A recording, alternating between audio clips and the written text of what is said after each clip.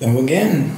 So in addition to our Raspberry Pi board and the camera board, what are the things that we need to put this together? So there is the tripod slash case. This one is called the Pi Pod.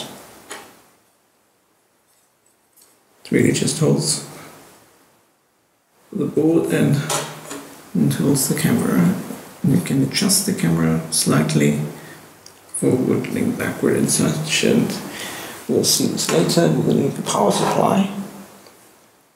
The one for an old Kindle is fine, 5-volt. Power supply, USB, and a power cord, just a micro USB. Power, it's one from Hammer. Then the SD card. So this one is 8 GB.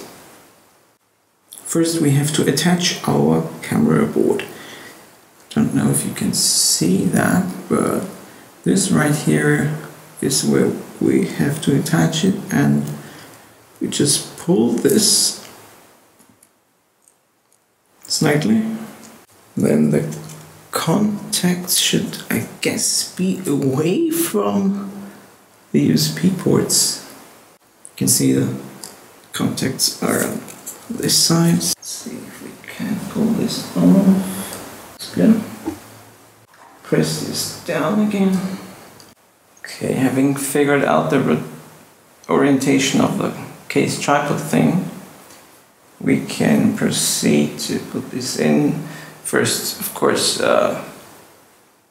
make sure the camera board cable is where it should be, because this slides in there. This is fiddly. The whole thing has been fiddly. No. I don't like this. So slides in here. The cable is everywhere and anywhere.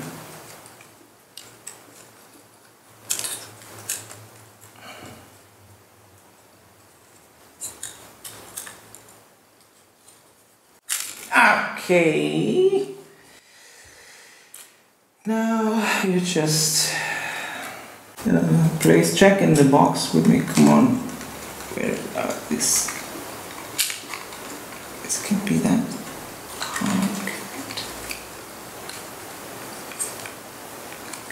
Okay. No, come on. Oh yes. I think yeah. I don't know if you ever even saw that, but I was holding it so strangely. But now this is how it's supposed to be. Now you can just like feed there, right? A little bit of space between the ground. You can see the port, HDMI right there. Yeah, and you can just pull it out and stick it anywhere you like. And this is our Raspberry Pi in our case, in air quotes. It's more about, it's what it is, right? It's a Pi Pod. So I hope this does work. If we did everything right, it should.